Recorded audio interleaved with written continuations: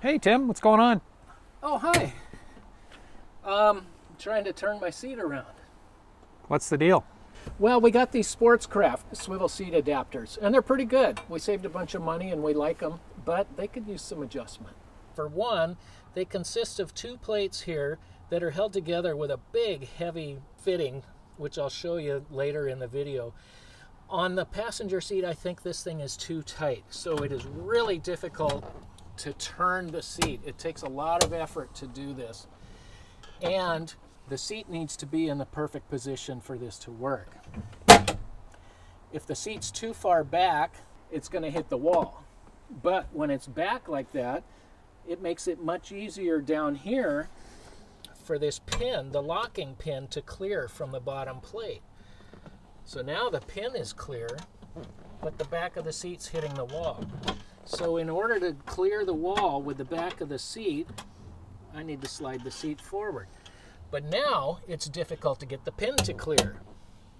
And a lot of times it sounds like that. So a couple of things we're going to do here. First of all, we're going to see if we can loosen that so that this thing will spin more easily. And the other thing is we're going to cut that locking pin so it's not quite so long, because it doesn't need to be that long. On the driver's side, it's not as big of a problem. This one's pretty easy to operate. In fact, I can turn it with just one hand because it is not so tight. The passenger side is the one that's been giving us grief, so that's the one we're going to work on today. The other thing we're going to do, once this thing is turned around and it's where we want it, a lot of times we have it slid back a ways, and that exposes these corners. And if you notice, those corners are right at shin height. And we have banged into that a few times and probably have scars on our shins from these. So I think we're going to grind these down and just round them a bit. Now this seat has an airbag in it, and this is the wire that controls that. We want to make sure and disconnect the power before we disconnect this cable here.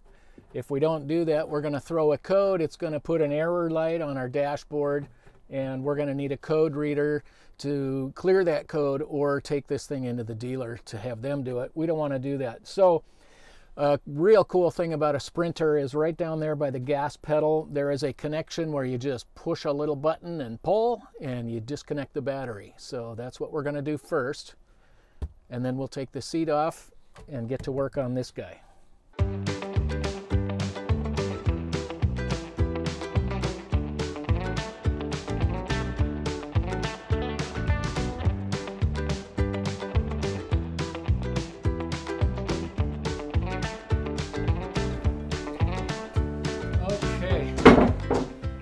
So we are very fortunate to be able to do this at my brother's house. For those of you who don't know, who have never met him, this is Eric, my brother. He's going to be helping us with this video today.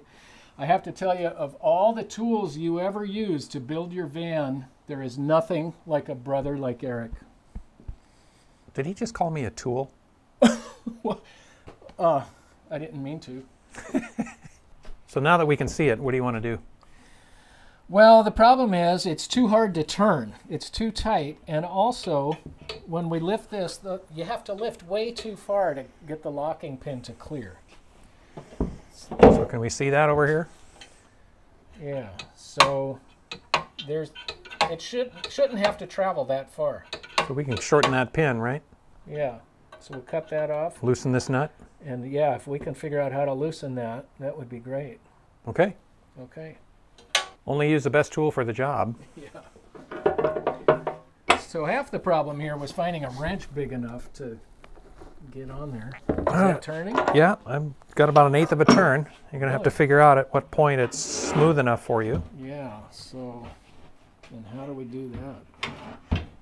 You lay it back down. So not much. Not much. Let's go a little farther.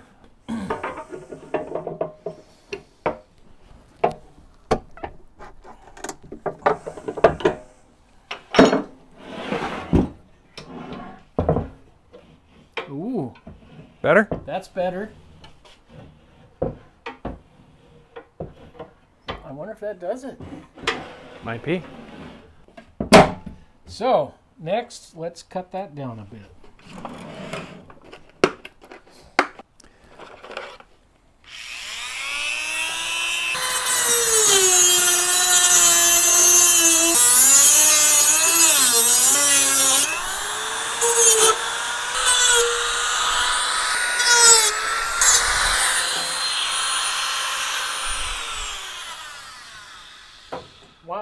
pretty good. Let's see, I want to turn it on.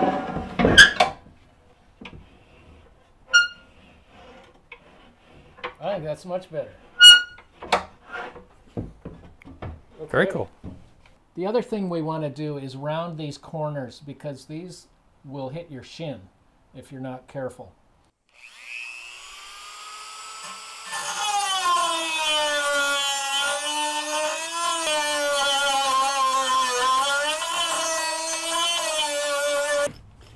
All right, well, that looks much better.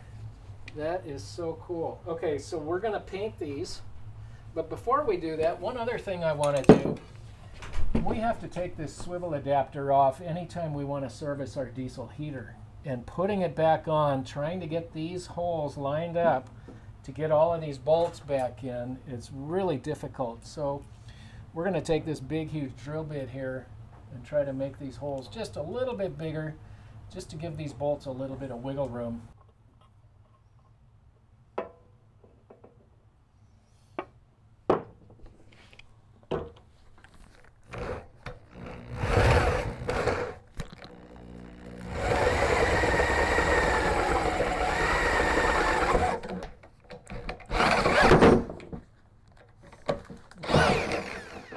Don't try this at home. Yeah. There we go. I love having this guy around. You don't put yourself at risk. Right. So we'll just do that 3 more times, right? Well, it'll be harder on these because these are ovals. Okay. So I'm going to suggest that you try these. This is the one that has to align because it's countersunk. Yeah, and that's the one that's the most difficult because the guy at Thermo King used a power tool to drive this thing back in. He didn't have it lined up right. So he cross-threaded the thing. So you've got double the threads you need, huh? Yeah. So we can't do much to this because of the countersink. Okay. I'm hopeful that if you can align this one when you mount it, the rest will give you wiggle room because these are ovals. Okay, okay.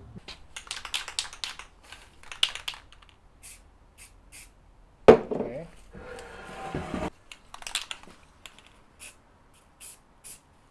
This is the one we drilled. That's good. And then the pin. And the pin, yeah.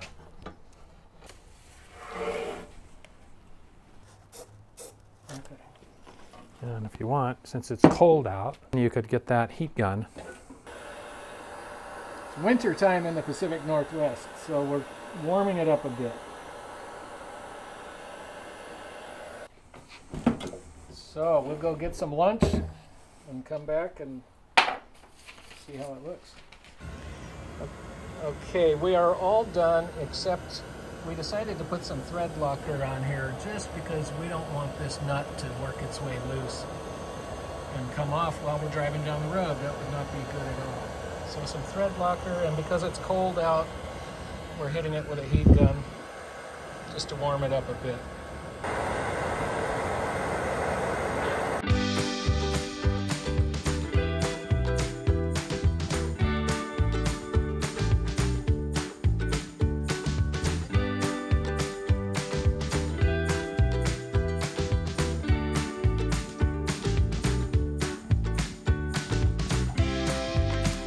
Right, I think we're done here. We got everything reinstalled, but we're going to let Shannon see if this meets her approval because it's been really difficult for her.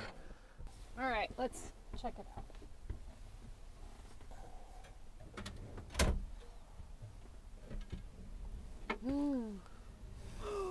Look at that! That works? Yes. Pretty good? Nice. Okay. That's success. Didn't have to plug my ears. All right. Oh, and scoot back a little bit. Look at this. Oh, yeah. Look at that. No more dinged up shins. Sweet. All right. We got a swivel seat that is so much easier to operate now. Thank you, Eric. I'm so happy that you helped us with that. We're all done here. If you like this video, please give it a thumbs up. That would sure help us out. And subscribe, because we're going to be making more videos. And hit that little tool bell and you'll get notified when the next one comes out. Okay, thanks so much. We'll see you on the next one. See you on the next one. Bye. Bye.